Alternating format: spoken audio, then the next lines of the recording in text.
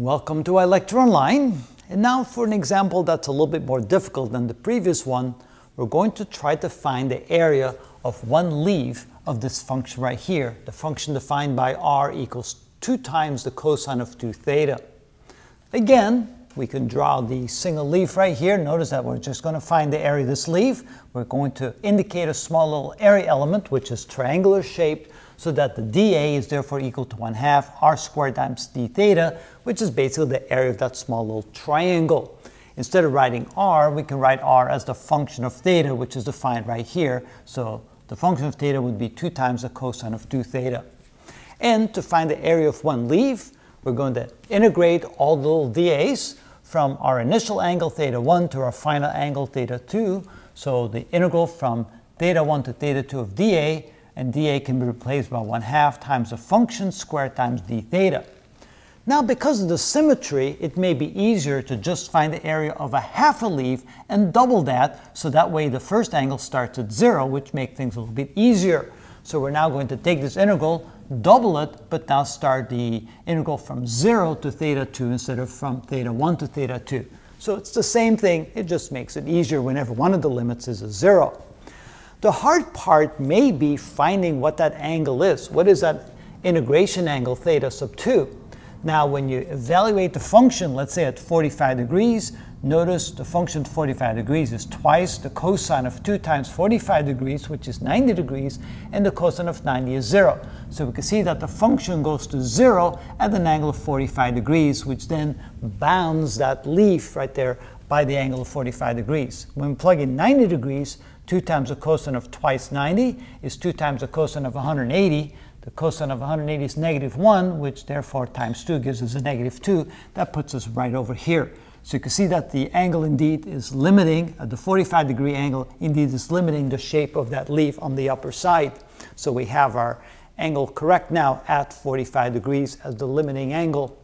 So plugging in the equation, we now say that the area is equal to the integral from, and I guess I should put in the 2 there, so it's equal to 2 times the area from 0 to 45 degrees of 1/2 times the function squared. Now the function is defined right here, so it'd be 2 times the cosine of 2 theta squared and times d theta.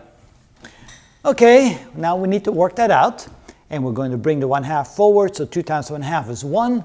So this becomes equal to the integral from 0 to 45 degrees of this quantity squared, which would be, let's see, that would be 4 times the cosine of 2 theta squared times d theta. We can bring the 4 out, but now we still have the cosine square of 2 theta. So now we need an identity. We know that the cosine square of theta can be written as 1/2 times 1 plus the cosine of 2 theta. So if we use this identity, and instead of theta, we use 2 theta, then of course we can apply it there as well. And bringing the 4 out, we can say that area is equal to 4 times the integral from 0 to 45 degrees. Instead of writing the cosine square of 2 theta, we're going to use this identity, so it's 1/2 times 1 plus the cosine of double the angle. Since the angle started 2 theta, we now have 4 theta as double the angle, and we no longer have to square that, times d theta. Okay, at this time I think the 1/2 can come out, make that a 2, but we may want to now write that as 2 separate integrals. So now we can say that the area is equal to 2 times the first integral from 0 to 45 degrees of 1 times d theta, which is simply d theta, plus the second the second part of the integral, that would be the integral from 0 to 45 degrees of the cosine of 4 theta d theta. So the cosine of 4 theta d theta. But since we have an angle here of 4 theta, we need the proper differential. That means we're going to need, and let me use this, this pen right here. All right, we need a 4 d theta here, so we need a 1 over 4 there to compensate for the 4. I think my red pens are kind of dying. All right, there we go. So now we're ready to integrate both of the integrals.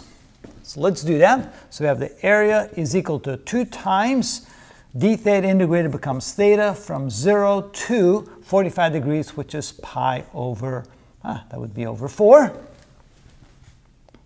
plus 2 times 1/4, that would be 1/2, times the integral of the cosine of 4 theta. Now the derivative of the sine is the cosine, so the integral of the cosine is the positive sine, so this becomes the positive sine of 4 theta, evaluated from 0 to pi over 4.